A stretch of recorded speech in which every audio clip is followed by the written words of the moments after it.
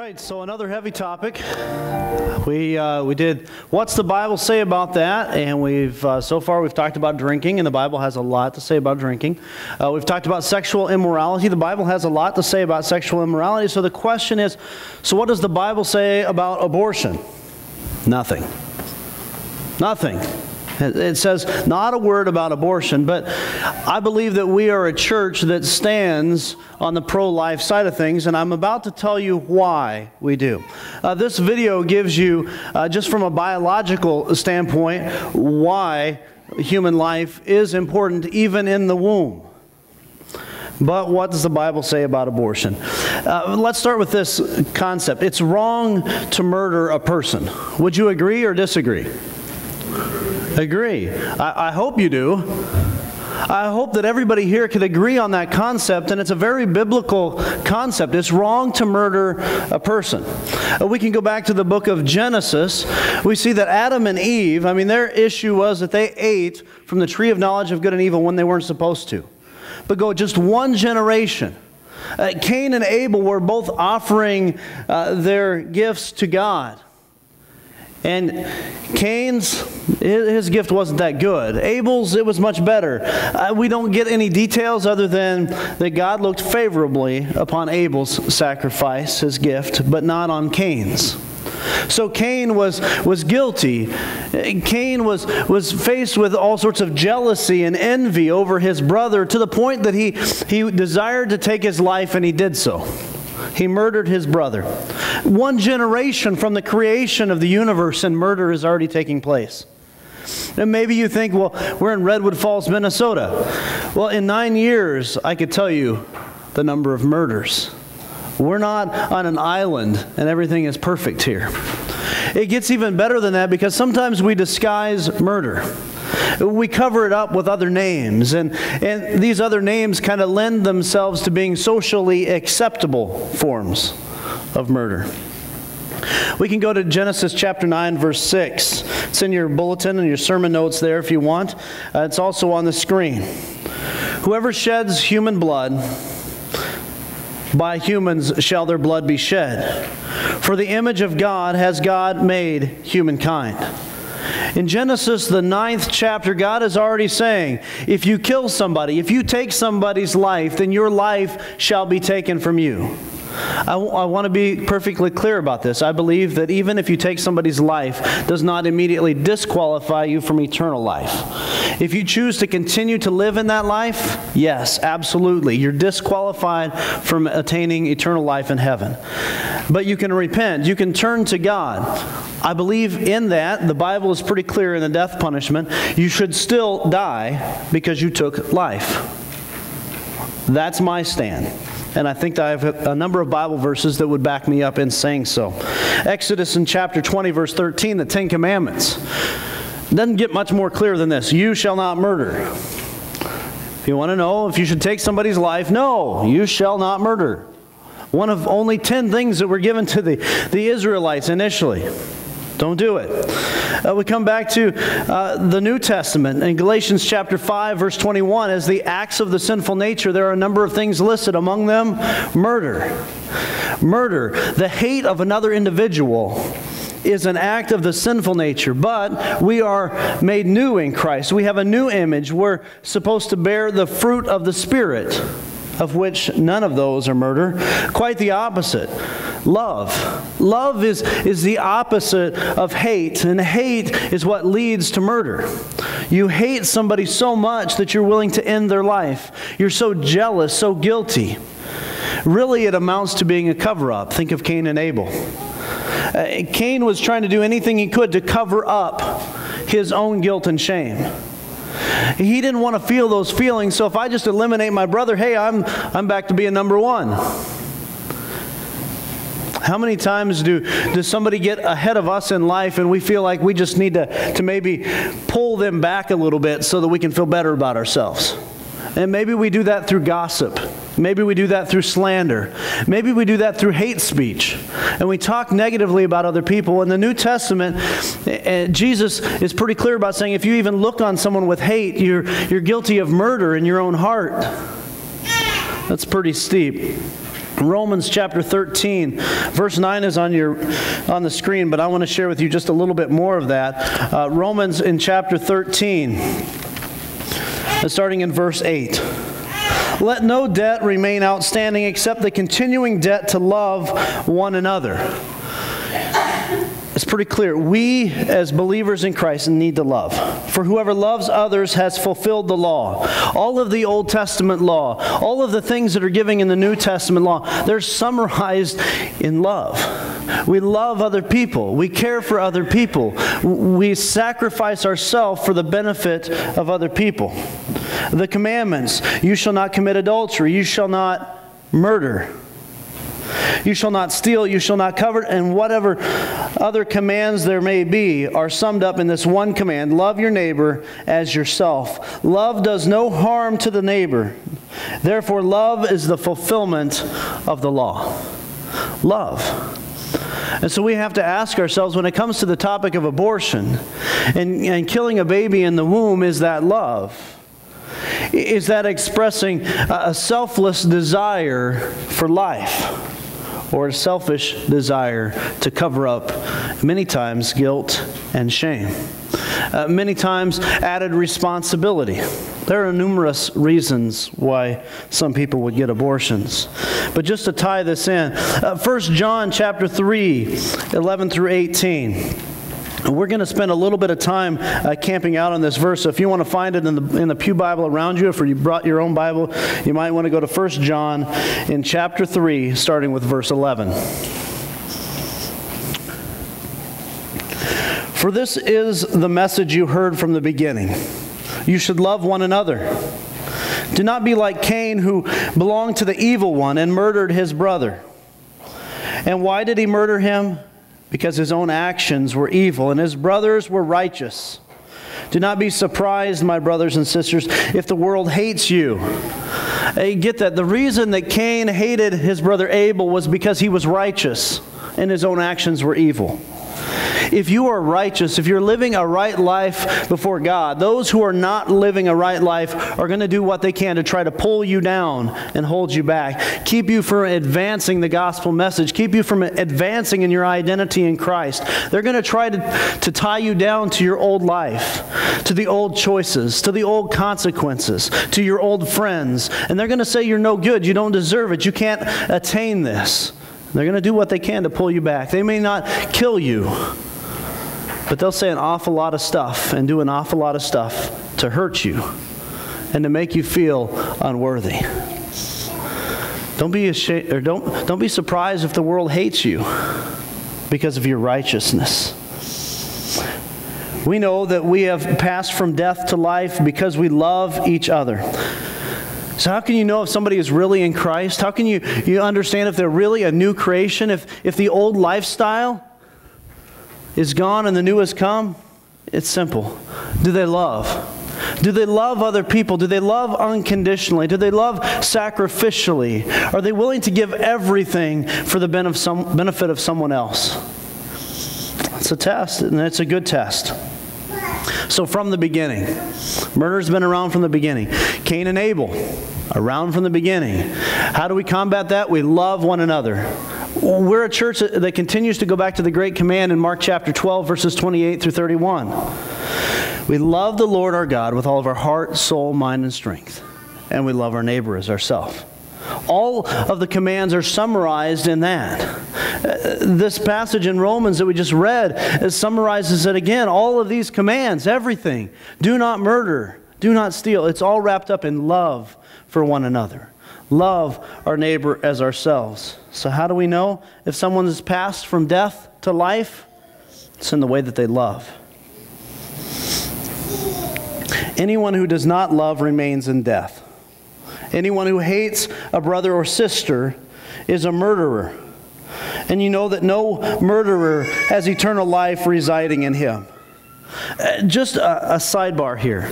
You know, if you ever get to a position where you're thinking, you know what, I am better than some of these other people who have made this choice, who have went down this road, think to yourselves, how many times have I said of someone else, I hate them? How many times have your actions dictated those very thoughts? I hate them. I don't like them. I can't stand them. I don't want to be around them. I wish the worst upon them. Maybe you'll go as far as to say, God damn them. That would be a horrible way to live a life. But think, I go back to when I was a kid, how many times I'd say, out of innocence even, I hate you. I hate you. I don't want any part of you.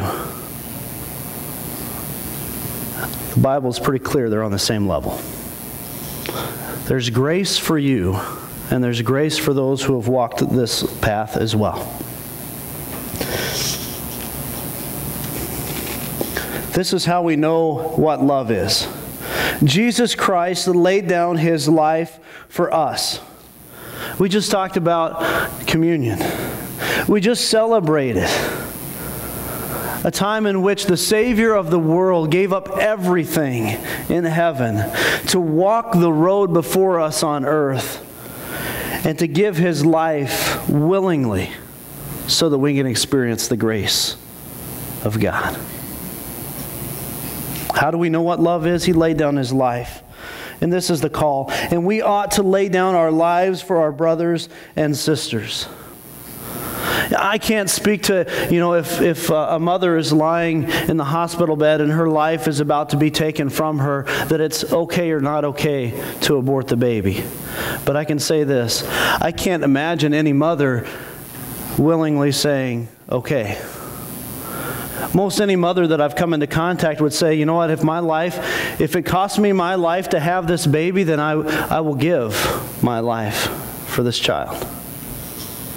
Most any mother. I think that there's a natural instinct of protection and preservation that goes along with that. This is how we know what love is. Jesus Christ laid down His life for us. If anyone has material possessions and sees a brother or sister in need and has no pity on them, how can the love of God be in that person? Dear children, let us love not with words or speech, but with actions and in truth. Love. I'm going to come back to this passage here at the end, and I'm going to tell you a pathway to peace that I think is necessary. It's essential to go along with this message. But before we do so, I want to go on to the idea of the unborn is a person. We know that murdering a person is wrong. The Bible is clear about that. I think the Bible is also pretty clear about that the unborn is a person. There is something about that. We could go to Luke in chapter 1 and verse 41 and see that when Mary, the mother of Jesus, came to visit Elizabeth, the mother of John the Baptist, whenever Mary entered in, the baby inside of Elizabeth's womb leapt for joy. There was movement, there was action. This baby, who was not yet born, was already moving. He was alive. Matthew in chapter 1, verse 20, we can see the story of Jesus. In Matthew 1, verse 20,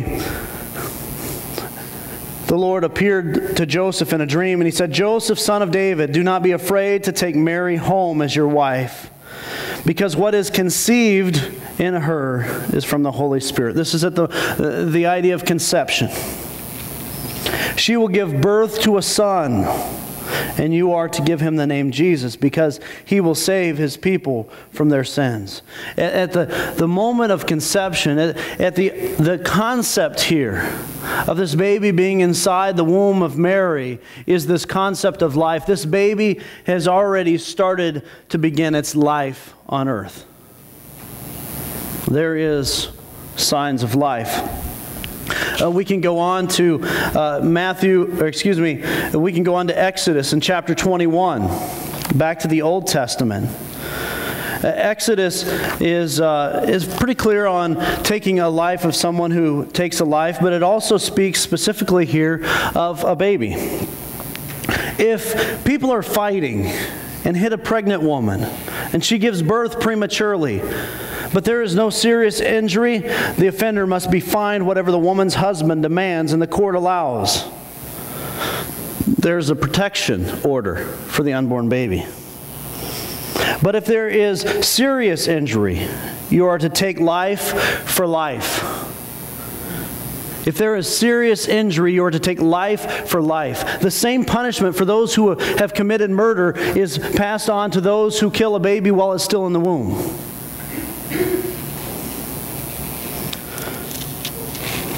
We can go on again to the New Testament. Let's go to Jeremiah first. And Jeremiah is probably one of the most quoted passages of Scripture when it comes to pro-life. In Jeremiah chapter 1, verse 5. Before I formed you in the womb, I knew you. Before you were born, I set you apart. I appointed you as a prophet to the nations. Before Jeremiah was born, God appointed him. God knew him. Isaiah in chapter 49. Before I was born, the Lord called me. From my mother's womb, He has spoken my name. There was life. It was already conceived. It was already started and going towards what God had predestined it and called it towards, in both the case of Isaiah and Jeremiah. So here's how we connect the dots. Is abortion wrong? What does the Bible say about abortion? It says nothing about abortion, but it says murder is wrong. It's wrong to kill a person. So the biggest question is that baby in the womb, is that life? Is that a child? And at what point does it become a child? Well, I think the Bible is pretty clear in a number of passages that we've talked about that life is actually taking place inside of the womb. The baby is growing. Things are happening. The video you saw before, pictures of this baby, even at a very early state, look like a baby. It's moving like a baby. It's acting and expressing different feelings. So it's wrong. Abortion is wrong. Romans in chapter 1, same passage we kind of referred to a little bit in regards to sexual immorality. The concept here in verse 22 of Romans chapter 1 is, although they claim to be wise, they have become fools and have exchanged the glory of the immortal God for images made to look like mortal human beings and birds and animals and reptiles. Basically, we as humans have exchanged God, the creator of the universe, and we've began to worship all these created things.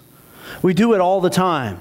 Maybe you don't have a carved image sitting up on your mantle. Or maybe you do. Maybe it was manufactured someplace in China. But it's man-made. And you're worshiping it. And you're bowing down, and it has more clout, it has more power than the creator of the universe. You spend more time worshiping that than you do in your Bible and praying to God.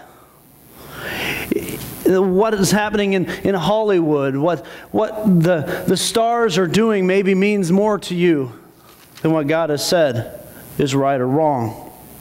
And he says, therefore, God gave them over to the sinful desires of their heart. Going down to verse 28, furthermore, just as they did not know it worthwhile to retain the knowledge of God, so God gave them over to a depraved mind, so that they would do what ought not to be done. One of the punishments that God will allow us to endure is the consequences of our actions. He will allow a natural course to take place. If you want to desire to worship the created things instead of the creator of the universe, if you want to listen to popular or public opinion over that of the God of the universe, then He'll allow you to be turned over to this depraved mind. And let me tell you what will happen in verse 29. And they will become filled with every kind of wickedness, evil, greed, and depravity.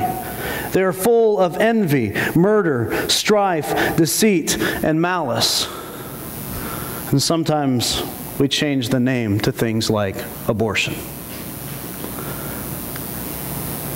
And we pretend that it's okay. I can't speak specifically to the topic of abortion, but there's one among us who can. Some of you know I volunteer over at Choices Pregnancy. As part of my training to become a counselor, I had the opportunity to go to a post-abortive retreat weekend. It was amazing.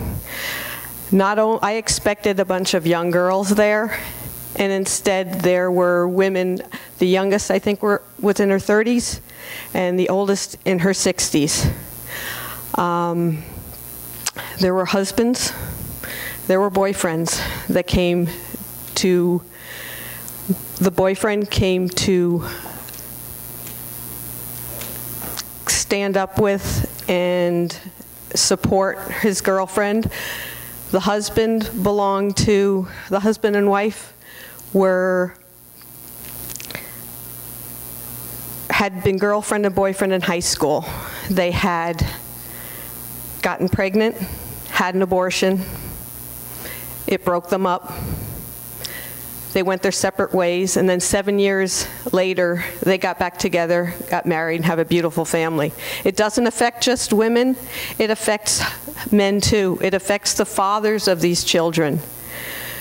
Back in 1973, when we legalized abortion, we legalized murder. I think it's hurt the country tremendously. The retreat was a healing thing. We went through exercises that were connected with Bible verses. People have come up here and they've spoken about addiction, they've spoken about drinking. That's something they have overcome. Abortion is something you never overcome. It might not affect you immediately, and most of the time it doesn't. It will affect your actions immediately. It will affect what you feel within the first couple of months. But then you tend to hide it. It disappears. You try to push it away, and then it will come back about 10 years later, and it will haunt you, it will stay with you, you will think about it all the time. Most of the young people that go through abortion are just using it as a form of birth control. It isn't. They don't realize how it will affect their lives. They don't realize that this isn't something that, okay, it's over now, we can go back to the way things were. That isn't the way it happens. The exercises we went through at the retreat healed us and affected everybody in a way that, unless you experience it, cannot be shared. You have basically murdered somebody. You have murdered your baby, whether it's as a form of birth control, whether it is because somebody asked you to do, forced you to do it, or because you were young and you couldn't take care of it. There are other options. There is adoption. There is raising the child on your own. There are so many assistance programs now that can help you raise your children if you care to be the parent. If you don't, if you would like to place your child up for adoption, there are open adoptions where you still have a connection with your child. Some children who are pregnant and cannot raise their child on their own, that would be the best way to handle it. But if you're looking at it for strictly a birth control method, it is just not what you expect it to be. When you murder your child, it's something that will stay with you whether you think it will or not. Murder, you can be forgiven for. Moses was a murderer, David was a murderer, and God looked on favor to them. So it is something you can get by, but unless you go through some kind of a healing process, you will not. One of the exercises at this retreat was an exercise where you named your child. You prayed, you found out what sex your child was, you named your child. We had the last day was a memorial service. You had a rose, you had a baby doll, you put it in a cradle, reading about this beforehand, it was like, whoa, this is pretty heavy. It was such a freeing experience that I would recommend anybody who has gone through one to seek some kind of a healing retreat. They've got different programs, they've got Bible studies, they've got all kinds of things available. In my case, I was married. Most of you don't know, I had 2 marriages. My first marriage was right after college. It was our first year of marriage. I had moved to Vermont. I was living on unemployment. My husband was not working. We got pregnant. And he basically convinced me to give up our baby because we couldn't afford to have any children at that point. That did end our marriage. I think he's still paying the price for it. He's remarried a number of times and has never come to church. He has never sought forgiveness. The relationship he's in now is not good. He has no connection with our daughter. And he comes home at night and drinks himself to sleep so he doesn't have to put up with his wife. And there are so many after effects of abortion on both the mother and the father that you don't recognize unless you actually look at a sheet of paper that lists all the different things that can happen to you, all the side effects, all the results of what you're feeling in your heart. One of the exercises was to write a letter at who you were still mad at because of the abortion. And one of the women wrote a letter that we all agreed on and was wonderful, and I'd like to share it with you. Dear Abortion Clinic, why? Why do you preach a false message of choice to women and men? Why do you claim there is empowerment for women in choosing death for their unborn children? Why do you not warn women who are contemplating the awful choice of abortion about what it will do to them days, weeks, months, and years down the road? Abortion is not a solution for unplanned pregnancy. It's a trap that leads to a snowball of evil emotions and tumultuous guilt. Why didn't you warn me that for 20 years I would carry this secret and all the guilt, shame, regret, and self-hatred that go along with my choice? While I no longer choose to carry this burden, no longer will I carry this guilt. I have asked for forgiveness and have been forgiven through the blood of my precious Jesus. No longer will I carry the burden of the choice I made 20 years ago. I have given it over to my beloved Savior and stand at the foot of the cross, clinging to his forgiveness, grabbing onto it with both hands. He is knitting my broken heart back together. This is the choice I now make, to stop hating myself and allow him to forgive me fully. His grace and sacrifice on that cross are more than sufficient for me. Signed, Forgiven and Set Free in Minnesota. You don't understand what feelings of guilt and shame you go through. I carried mine for 28 years. And it's something you don't just get past. It's very difficult. And it's life-changing. My son is named Gabriel, and I look forward to seeing him in heaven when I get there. Thank you.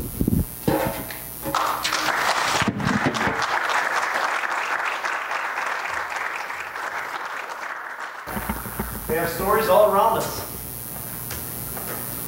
Don't be ashamed of sharing yours. Our God is a God of forgiveness, a God of healing, a God of second chances. Maybe there is some choice that you've made that has led you to a life of guilt and shame. Maybe you're beating yourself up and nobody else even knows that you're just destroying yourself from the inside out. Going back to 1 John in chapter 3, starting with verse 19. This is how we know that we belong to the truth and how we set our hearts at rest in His presence. Setting your hearts at rest, being at peace, getting past the guilt and the shame. This is how. If our hearts condemn us, we know that God is greater than our hearts and He knows everything. Maybe you're trying to hide what you've done. God already knows. He's greater than your hearts that are condemning you. He's greater than the guilt and the shame. If our hearts condemn us, we know that God is greater than our hearts and He knows everything. Dear friends, if our hearts do not condemn us, we have confidence before God and receive from Him anything we ask because we keep His commands and do what pleases Him. How do you get a clean conscience? How do you get a clean heart? How do you get past the conviction, the guilt, and the shame? You come clean before God. And you allow Jesus Christ and the blood of His sacrifice to cover you completely and totally. And this is His command. Get this, 3 steps to peace. This is His command. To believe in the name of His Son, Jesus Christ. Step 1. Do you believe in the name of Jesus Christ? Is He the Savior of the universe? Is He the one true Son of God? Is He the Savior of your soul? Secondly, to love one another as He commands us. To love one another as He commands us. All of the law is summed up in this. Love your neighbor as yourself. Love. They will know we're Christians by our love. We cherish the lives that are around us instead of ridiculing them and talking down about them and acting in hate. We love other people. And third, the one who keeps God's commands lives in Him, and He in them. We're believing in Jesus Christ. And then we begin to live for Jesus Christ as we love on other people. 3 steps to peace. Believe, love, and live in obedience to God's commands. And this is how we will know that He lives in us. We know it by the Spirit that He gives us. The Spirit of God is bigger than all of the guilt and shame. And He promises for those of us who believe in Him and are baptized, immersed into Christ in His name, that His Spirit will indwell us and give us peace that surpasses all understanding.